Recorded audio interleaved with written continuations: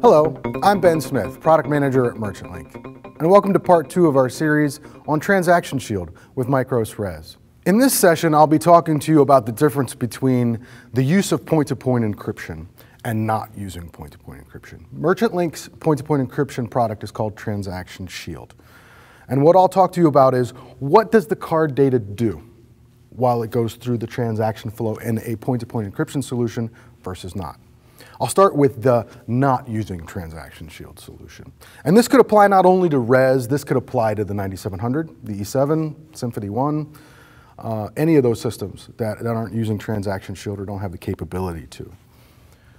Okay. In that case, when a payment occurs, server will have a card and will swipe it either through the integrated reader on the workstation or on a peripheral. That information will go in the clear into the POS operations system. At that point, it's encrypted locally by the MICROS system for transport on the LAN. It gets sent then to the server, where it has to be decrypted, put back in its original form, however briefly, and then re-encrypted for communication to the gateway or the processor. At that point, of course, it will be decrypted here and then processed in its raw form over to the bank. If Transaction Vault is in place, that information will be tokenized, and the token data will be sent back to the server where it can then be referenced and used for future purposes. In the case where point-to-point encryption or TransactionShield is being used, additional peripherals are needed. You can update to a new PIN pad reader like the iPad or to the secure key reader. You can also utilize integrated encrypting readers within the workstations. The difference being that, one, this holds secret material. It's got a key that's been injected before the merchant even saw it. And when the card information is swiped through these peripherals, it's encrypted immediately by the read head hardware and then passed into the workstation in its encrypted form.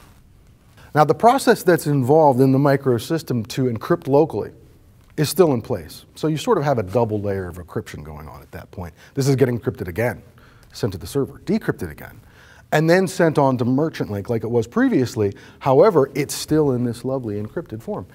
This gets sent into the MerchantLink network. The gateway then recognizes it as encrypted data and submits it to the TransactionShield decryption appliance.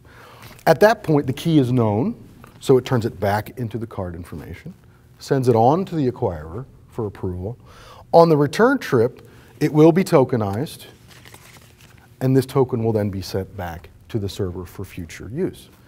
The main differentiators here are that in the case where point-to-point encryption isn't being used, this data is existent here. It's in either virtual memory or some other application process on this server.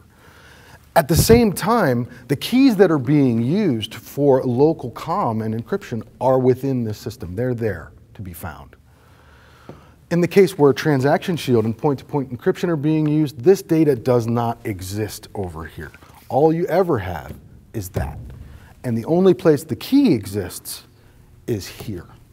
And therefore, great amount of risk management for everything that's on this side of the equation, as well as potential scope reduction from a PCI perspective.